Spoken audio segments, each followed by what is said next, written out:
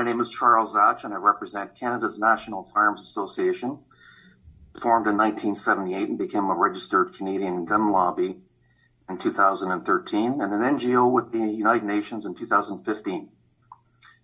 I speak to you today on behalf of an estimated 4 million plus law-abiding Canadian firearms owners who are concerned about the UN's proposed ammunition marking, tracing, and monitoring scheme negatively affecting their ability to freely acquire, legally possess, and safely use ammunition.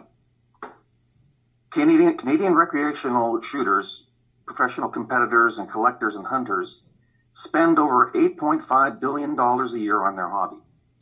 They collectively fire an estimated 1 million rounds of ammunition every day. Women are increasingly active in shooting, especially in handguns. The Canadian firearms and ammunition industry employs almost 50,000 people and plays an integral role in the domestic economy. Almost all guns, ammunition, and related gear sold in Canada are imported mainly from the U.S. Canada has a proud and long-standing civilian firearms heritage, culture, and tradition that grows stronger every day. Canada also has strict gun control systems, and records show that Canadian firearms owners are not responsible for any of the illicit bulk transfer of ammunition to unauthorized foreign or domestic end users. The ammunition manufacturing sector in Canada is relatively small, but is highly regulated and required to account for all its sales of ammunition inside and outside the country.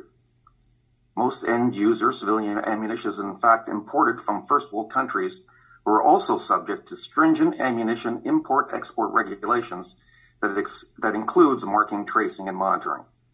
In short, Canada is not one of the many global bad actors responsible for the illicit transfer of bulk ammunition to unauthorized foreign end users.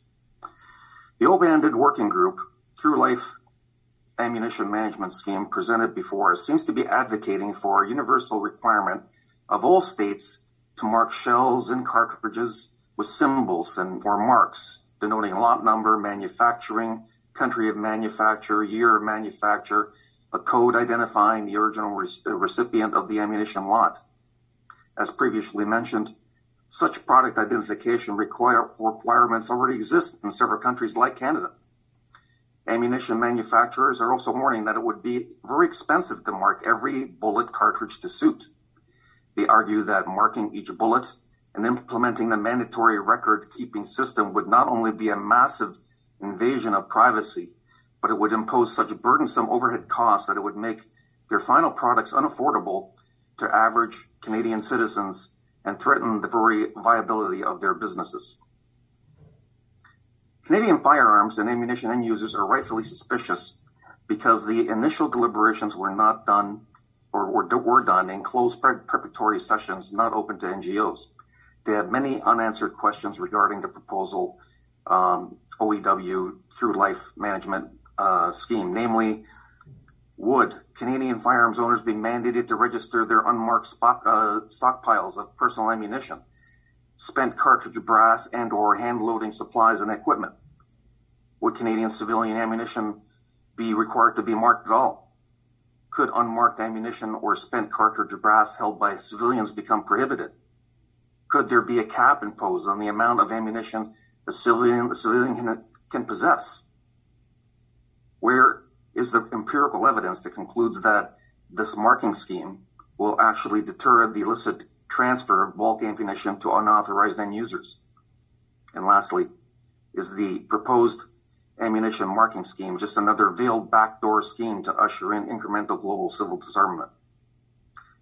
Canadian firearms and ammunition end users and manufacturers are not the problem here and should not be held responsible or made to pay the price for miscreants and bad actors who illicitly transfer ammunition to unauthorized foreign end users. Therefore, we demand that Canada not be a party to this misguided and nonsensical ammunition marking scheme because we are concerned that it only negatively impact innocent law-abiding Canadian ammunition end users for no good reason. We also urge others to reconsider supporting and advancing this ill-conceived scheme that is doomed to failure.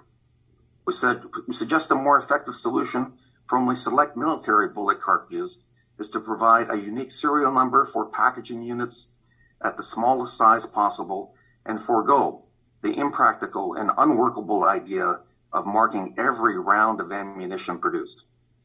I thank you for your time.